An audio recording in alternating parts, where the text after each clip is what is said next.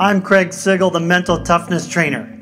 Mary called me up for help with her 12-year-old baseball player son, Jack, who hit brilliantly in practice but couldn't bring it to the game. Mary said she could see his whole body shift into fear whenever he stepped up to the plate. It was fear of making a mistake or fear of failure. As I worked with Jack, I had him focus on each of his 5 senses for 10 seconds, one after the other. What this does is get the athlete into the present moment. Here's why this is such a powerful technique. Think about it. Fear in sports does not exist in the present moment. It only comes about by thinking about past mistakes or worrying about possible future failures.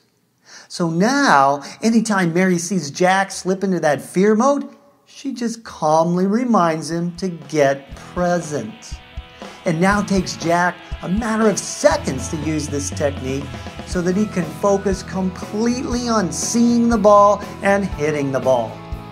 I'm happy to report that Jack's coach was so pleased with his progress that he now asks Mary to help out other kids on the team dealing with fear.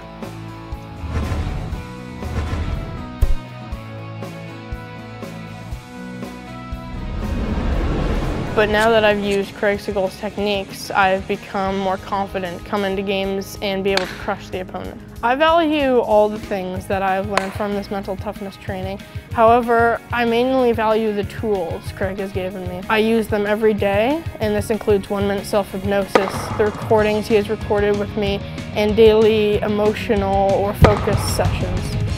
And these all help not only with me on the field, but off the field as well. Click on the link on this page to learn more about the Mental Toughness Academy.